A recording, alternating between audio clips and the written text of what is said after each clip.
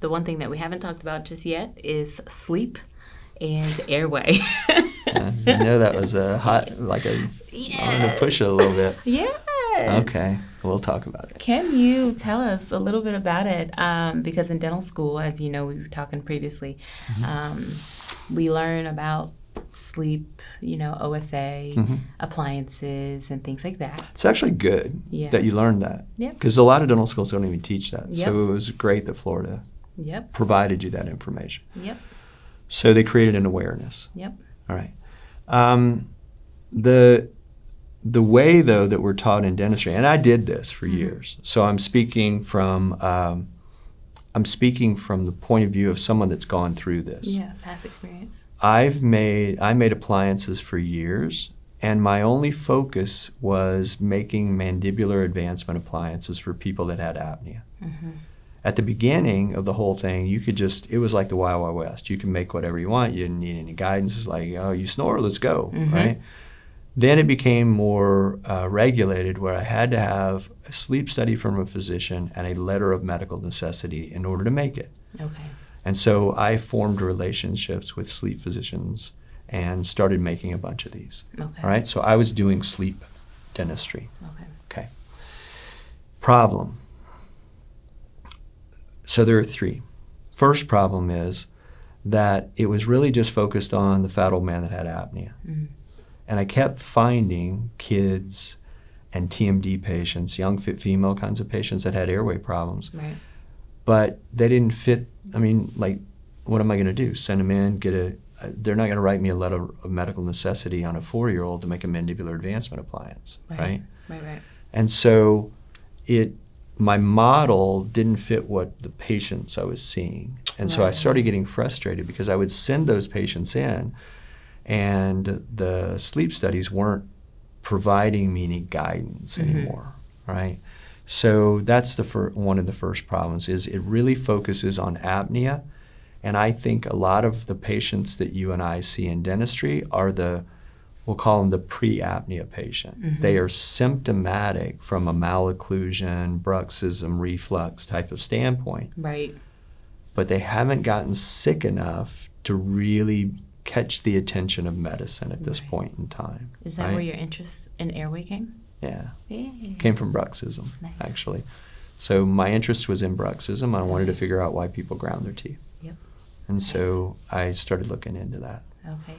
And actually, that's part of the evolution, because sleep talks about apnea. And I thought, because that's what I was doing, that there was a relationship between apneic events and bruxism. And there's a very weak relationship between true big-time apnea and bruxism. Right. The relationship is on lower level events, inspiratory flow limited breathing. So the airway begins to shut down and the body reacts to it. So people that grind are very reactive to things. So if I sent that patient in and got a sleep study done, they'd say, no, they don't really have apnea, but they ground a lot. I go, so there weren't any relationship. And it was disappointing until I finally realized they just weren't testing for what I really needed them to test for. They needed to be testing for these little events, and that's rarely done in sleep laboratories. Right. Okay? So we know there's a relationship between these airway types of events and bruxing. And so yes, it's that fueled this idea that we're missing something by just focusing on sleep. Okay? Right. The second problem that I had was that if I got a patient that came into my practice that had the sleep study and the letter of medical necessity, I always did the same thing. I made a mandibular advancement appliance. Right. That was it. And for years I didn't think about it. All I thought about is, this sucks because I changed their bite. A lot of people didn't like it. They wanted their money back, or it didn't work, right? So I was frustrated by it, but I didn't think through the whole process. Right. And then it finally, when I was really more focused on airway, I realized, there are a whole bunch of people that I've made night guards for that said, I can't sleep without that thing. And I've had a whole bunch of people I've made night guards for that said, my wife told me I stopped snoring when I started wearing this thing.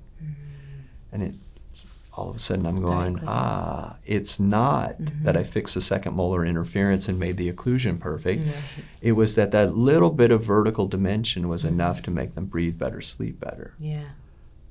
And that led us on the trail of trying to find the appropriate appliance for the patient. That we started today, the Seattle protocol. And it's a provisional way to find the right appliance. So instead, in my practice, instead of always making mandibular advancement appliances, I make appliances, but I make the right appliance. Right. So it may be a night guard. It may be an anterior repositioning splint. It's the right appliance for that particular patient rather than always being that one particular device time and time again, right? And the other flaw that I saw in sleep dentistry is, so they showed you to make a mandibular advancement appliance, right? What do you do after that? What's the next step? Well, there isn't one. Right? The next step is you continue to manage them and eventually you have to replace it, right? How does that make sense? Why wouldn't I get them under control and then try to make them better somehow? Because we know that almost every case you're going to see began as an anatomic problem. So why not make the anatomy better? So like CPAP and mandibular advancement appliances don't make sense because it's like, okay, you've got a disease, here's a Band-Aid. Right. You're done.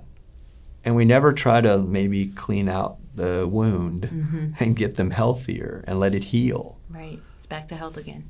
So that's what we want to do. Yeah. So the difference between sleep and airway to me is a chasm, a huge chasm between those two. And when people use the term, that's what we were joking about earlier, when they use those terms interchangeably, it bugs me. Yeah. Because they're not the same. They're not even close to being the same.